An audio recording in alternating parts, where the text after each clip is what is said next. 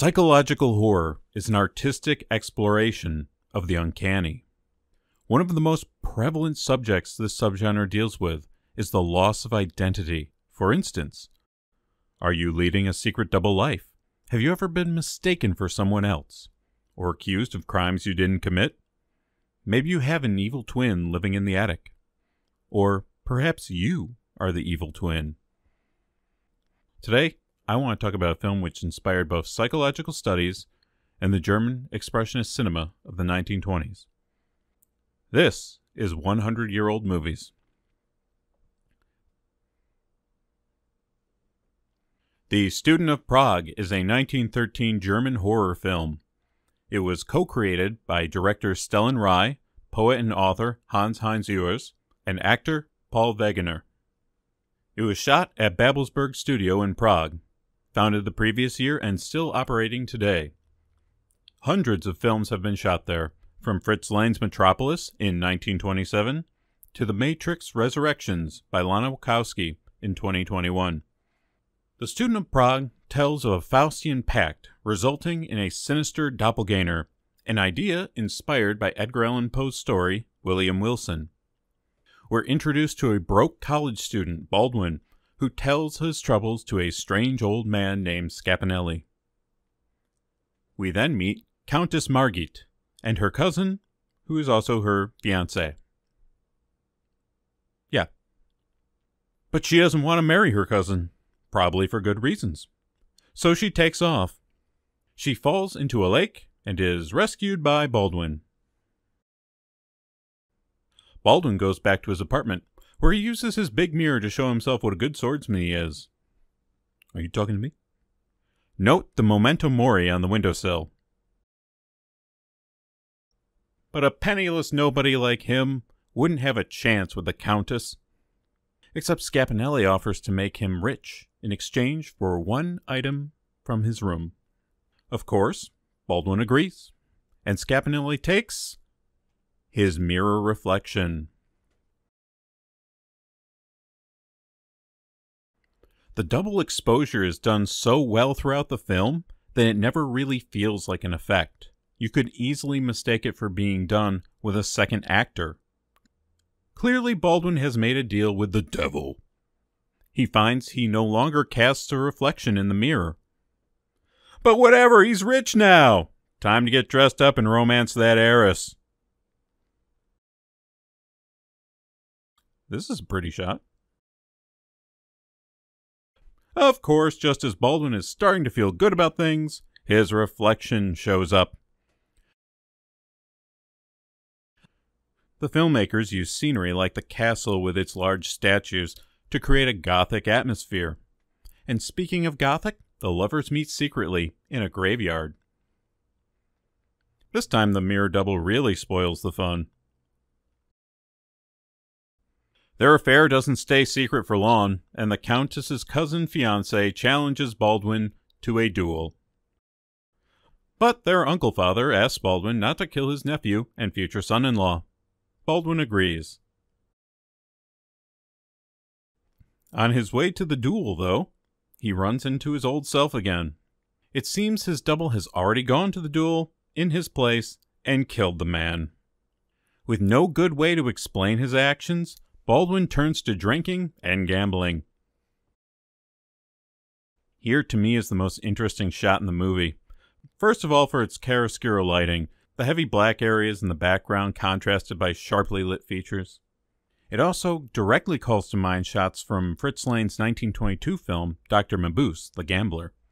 Mabuse is a criminal character who often changed his identity, eventually going mad, so it connects with this film thematically as well. The other men all leave, and Baldwin is confronted by his double once more. He leaves haunted, unable to face himself.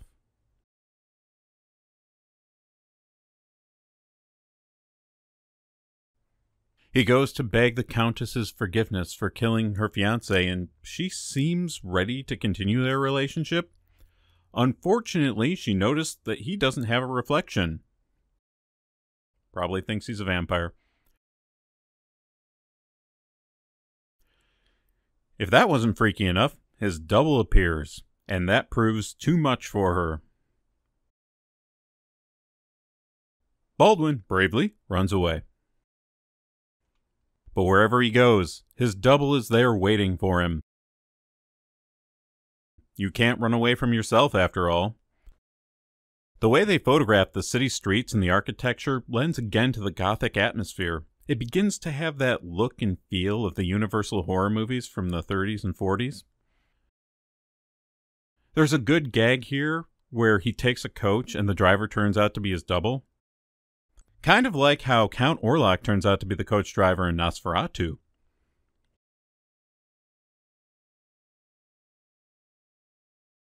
Baldwin gets his pistol and prepares for a showdown with his double. This is a bit of a nitpick here, but since the beginning of this movie they've stressed what a great swordsman he is. I think it would have been more fitting if he had a sword fight against his double. A missed opportunity, perhaps.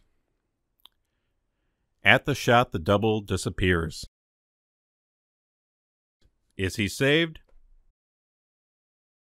No, predictably, when he harmed his double, the wound was inflicted upon himself. Scapinelli returns and gleefully tears up the contract over Baldwin's body. It ends with an eerie shot of the double seated on Baldwin's grave with a crow glaring at the audience. Not only was the film a commercial success in Germany, it was treated to a greater level of critical assessment than the new medium of film had seen before. It was discussed as a work of art. To understand why, we need to get into some psychology. Without a doubt, the doppelganger suggests an internal rather than an external crisis at the heart of the story. Baldwin's double is visually presented as an external threat, and yet its actions affect the mind and conscience of the protagonist. When it kills, Baldwin not only takes the blame, but feels guilty as well. It's a part of his identity that he can't control. This would naturally appeal to the field of psychoanalysis, the practice of which was fairly new, developing in the late 1800s, and by this time gaining popularity due to the work of Sigmund Freud and Carl Jung. A review of the film by Otto Rank appeared in Freud's academic journal, Imago. Freud would write about horror and the doppelganger years later in his essay, The Uncanny, published in 1919. Psychoanalysis gave people a new lens through which they might interpret or reinterpret art and literature, and with The Student of Prague, it was being applied to film. Germany, since the country's unification less than 50 years earlier in 1871, was showing signs of undergoing societal change. The movie's undercurrent themes reflected their own struggle with cultural identity. It makes sense that following World War I and the collapse of the German Empire, German filmmakers would look back to this movie as an influence for the cinema of the Weimar Republic. Actor Paul Wegener would star and direct the Golem trilogy, of which only the final film survives. He also starred in silent German horror films The Magician, Svengali, and Alran. Alran was based on a novel by Hans Heinz Ewers, who wrote the script for The Student of Prague.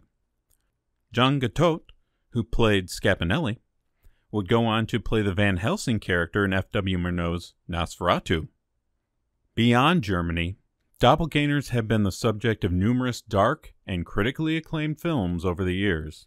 From the Cold War paranoia of Invasion of the Body Snatchers, to the films of David Lynch, to recent thrillers like Black Swan and Us.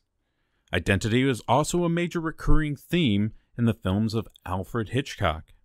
From Mistaken Identity to A Killer with Dual Identities. And I would be remiss not to mention the countless adaptations of Robert Louis Stevenson's The Strange Case of Dr. Jekyll and Mr. Hyde. Due to their psychological aspects, these films can be deeply unsettling. The Student of Prague became more than just a sideshow distraction. It tapped into a subconscious itch that needed to be scratched.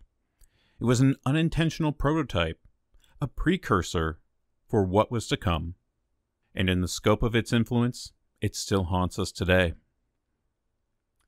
I'm Movie Cyclops. Thank you for watching this video and supporting my endless fascination with movie history. If you would like, you can now follow my Instagram and Threads accounts. More information in the description below.